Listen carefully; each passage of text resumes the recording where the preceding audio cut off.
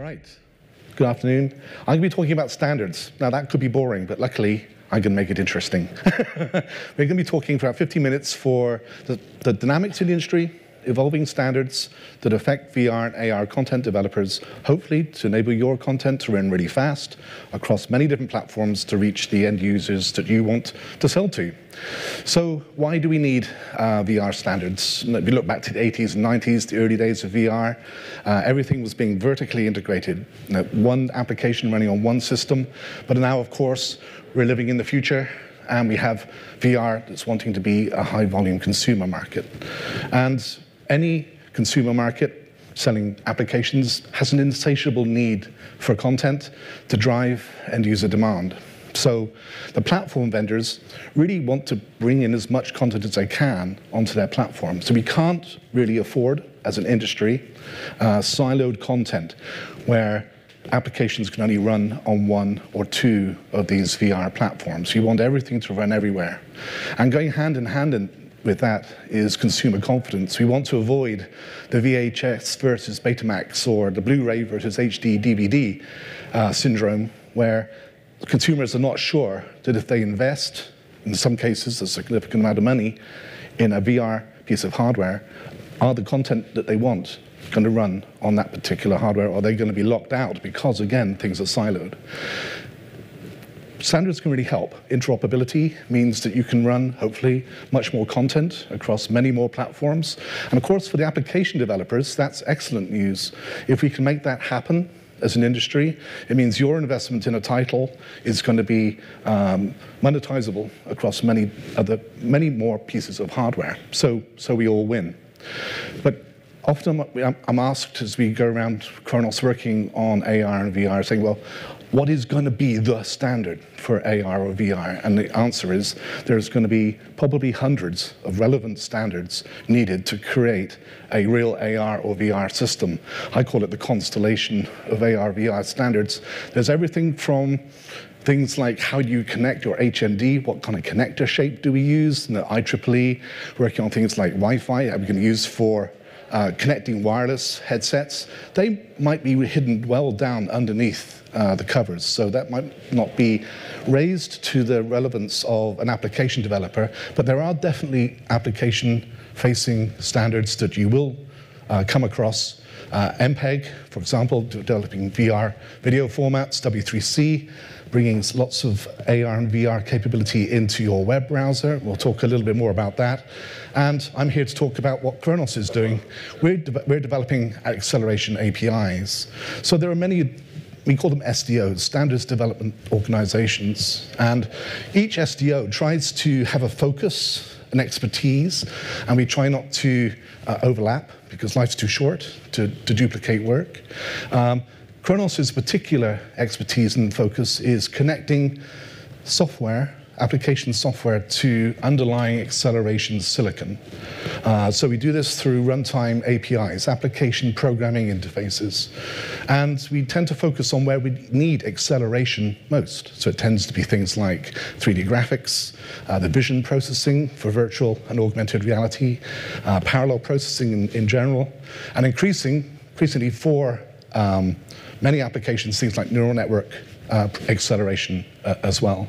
We have about 130 companies, everyone from Apple and Google, all the way down to one-person startups, coming together to create these standards for the good of their own business and the good for the greater industry. So, again, why do we need these standard acceleration APIs? I've already mentioned getting rid of fragmentation, portability. If all your hardware platforms are exposing the same APIs, you can just call the same API set and you'll hopefully run everywhere. But there's a more subtle reason, particularly for AR and VR, that the last speaker I thought was excellently going through why you need to optimize and why you need to really worry about where your application is running on the CPU or the GPU. In general, you want to get as much of the low-level processing for rendering, for vision processing, off the CPU onto an accelerator. Because the accelerators have been designed for higher performance and lower power consumption. So particularly if you're in a mobile device, if you're running everything on the CPU, your battery is going to disappear quicker than you would like, and as well as things running slower. And there's actually a good example. Pokemon Go was totally awesome, but if you actually read the press, if you're a power user, you had to turn all the AR off because it was so heavy on the battery that it was not really usable. And that's a failure on behalf of the industry, particularly the silicon industry, which I kind of speak for, because we haven't enabled developers quite yet to offload effectively that kind of vision processing and AR processing off the CPU onto the GPU. That's what we're working towards, and we're getting closer. So what are the most, Khronos has about 15 different standards that we're developing. I've picked out the ones that are most relevant to AR and VR. OpenVX stands for vision acceleration. It's probably mainly relevant to AR, but in VR you can use it for tracking and positioning, if you're doing inside-out tracking, for example. Reading in images from camera sensors, analyzing it, doing geometric scene reconstruction, and increasingly with neural nets doing semantic analysis of the scene, so you know that this is not just a flat surface, it's a podium, so I should stand behind it or not. So we really want the AR environments interacting with the real world to really begin to understand more about what they're interacting with. We have GLTF, which is an exception to the rule. It's actually not an API, it's a file format, and I'll briefly mention that at the end. But the two I really want to focus on, because I only have a few minutes. OpenXR, which is an open AR/VR standard, mainly for the input side, trackers and sensors, and where we'll start, the 3D rendering side. So there's a number of standards out there. OpenGL, it's the granddaddy of 3D rendering APIs, and probably if you're using VR on a desktop machine, you're almost certainly using OpenGL today. In fact, the vast majority of 3D rendering for AR and VR in the world today is using one of these Khronos standards. OpenGL-ES is a subset of OpenGL that's been designed for mobile phones, ships on pretty much every mobile phone in the known galaxy, and WebGL is bringing the capability of OpenGL-ES into your web browser. Now, OpenGL was designed almost 25 years ago, so we're actually transitioning to a new architecture, which is lower level, more explicit, higher performance, and lower latency, which is important for AR and VR. It's called Vulkan, and we're actually developing Vulkan now with AR and VR capability. Vulkan was released in February 2016, it's still quite new, but it's already available on quite diverse platforms. And in fact, at GDC in March, just a few months ago, we released a bunch of extensions for Vulkan. I'm not going to go into the detail. The bottom line is the Vulkan capability for VR is now equivalent to OpenGL, because we've had in OpenGL for a long time things like multi-view. Again, the last speaker was talking about how you want to optimize and, if possible, use your GPU to generate both eyes simultaneously. Well, now OpenGL and Vulkan have that capability built into the API itself. And that gives the opportunity for the GPU vendor to do that as optimally as they can using their own hardware architecture. So, and lots of other stuff for AR and VR has been now built into Vulkan. So Khronos APIs are used for the 3D rendering. What about the input side? This is what I mentioned earlier, OpenXR. A lot of people ask, why do we choose XR? No, are we betting that XR is going to be the industry name? We just chose XR because we want this to be relevant to AR and VR. So X means any R you want. And this is probably my best slide. So on the left-hand side, we talk about the fragmentation that we wanted to avoid. This is where, unfortunately, today we have fragmentation. If you look at all the different VR runtimes, Oculus, Steam VR, Daydream, we heard about earlier this afternoon on Android, Samsung Gear VR, they're all doing this similar kind of things. They're letting you discover devices, doing tracking of the headset, of handheld controllers. They might be letting you process haptics, They will be passing back parameters so the rendering system knows what to do for the optics that you're using. They're all doing kind of the same thing, but they're all using different APIs facing the application to do it. And there's no real reason, there's no added value largely for those different APIs. It's just the fact that we haven't been talking yet. And so an application is faced with, well, I've developed on Oculus, now I want to ship on Steam VR. I have to rewrite to another whole set of APIs. It's not really adding value, it's just putting friction into the industry. So, OpenXR, we have an application-facing interface that all of the runtimes can agree on, and they will all hopefully expose it.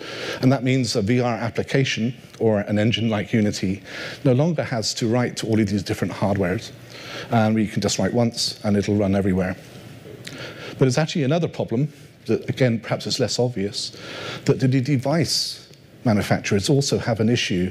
If I'm creating a new hand tracker, perhaps using a new innovative kind of camera, I have a similar kind of problem. At the moment, I have to go and beg, borrow, and steal the cycles from each of the runtime vendors for them to integrate my new device into their runtime. And the runtime vendors are pretty busy people, so that can be tricky. OpenXR also has a downward-looking device layer interface, which enables a new device manufacturer to self-integrate. They can write the OpenXR driver, and then it'll just plug into an OpenXR-compatible runtime. So device manufacturers can also get much better market reach than they could without these interoperability standards. So is OpenXR shipping yet? No, it's not. We started detailed design work in December. And these things normally take 12 to 18 months, so you can do the math. It's getting closer. So right now, really one of the most interesting things is who is helping to develop this standard, because it's not a guarantee, but it's an indicator of who might actually ship it with their runtimes when the standard is complete. And the good news is we have pretty well everyone who's anyone. So HTC, Oculus, Valve, Google, Epic, Unity, all the GPU vendors are there. Sony is there as well, which is interesting. Not Microsoft, not Apple. They're the only two that are missing. Pretty much everyone else in the industry. So again, people say, okay, OpenXR sounds cool, but does that mean, does it replace the runtime? And the answer is no. The runtimes will need to continue to exist, and there'll be a lot of investment and added value in those runtimes for the different platforms. But OpenXR simply provides the choice for those runtimes now to expose the application and the device-facing interfaces, which means that those runtimes will have access to more applications and more devices. So those runtimes will benefit, and the applications and the devices will benefit. So it seems to be an upward virtuous spiral where everyone wins. So we're hoping that OpenXR will enjoy pretty rapid adoption. The last thing, actually second from last thing, the people also ask, well, does OpenXR then replace Unity? The answer is no. We have a very layered ecosystem, which is a good thing. Layered ecosystem is very flexible, very powerful. So we have these native APIs down here at the bottom. We have middleware like Unity or Unreal. A native VR app can use Unity. Many people do, of course. Unity will use the underlying APIs, or of course you can, if you're being more adventurous, you can use the underlying APIs directly. I wanted to briefly mention the web, because bringing AR and VR into the web is going to be the metaverse, where everything is connected. You can download interstitial AR and VR experiences very quickly. So bringing capabilities into the web, I think, is an important part of the evolution of the AR and VR industry. WebGL runs over OpenGLES, and a 3D web application can use it directly. But there's middleware there too in the web. 3.js is kind of like the Unity for the web. Most 3D content in your browser will use 3.js.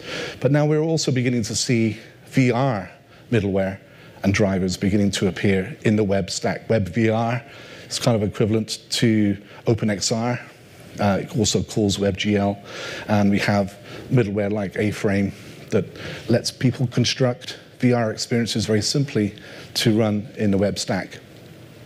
My last slide here. I will do a quick shout out to GLTF, although it's not an API. I think it's going to be a vital part of AR and VR on any platform. Probably most of the web, though, because the web, by definition, you have to download stuff. We have standards for different media types, audio, video, images. We have the well-known standards. 3D has not had a standard. And that means if you have a 3D site over here and a 3D site over there, are they going to use different 3D data formats? That does mean your application has to understand different formats for every site or application you go to. That's horrible fragmentation. We want to avoid that. And GLTF is a 3D file format that is specifically designed for compact, efficient transmission from server to client, very easy unpacking. And we've just launched GLTF 2.0, which has PBR, physically based rendering, and means you can have very nice looking PBR-based models that can be portably rendered across any of these runtimes. So that's it. Khronos is a non-profit. We're an open standards organization. Anyone can join. If any of this is interesting to you, please consider joining. You'll be very welcome. Thanks. Thank you. Let's give him a round of applause, everyone. Thank you. Thanks. Oh. Why aren't Apple and Microsoft joining doing such valuable work? So they do. They are actually members, and it does depend on the standard. So, for example, GLTF, Microsoft is a spec editor, and they're going to be using it for bringing 3D into Microsoft Office, which is actually a pretty big deal. But they are the big platform owners, so they can try to go proprietary if they think that's in their best business interest, and of course they should if they think that's true. Android, though, is very interesting because Android is much more open standards based. They're using Vulkan. They're the spec editor for OpenXR, and of course Android is the largest platform in the Galaxy. It's 85% now of the mobile is Android. So I'm hoping that Android will be kind of the flag bearer for high volume standards based VR and AR. Thank you. Yep.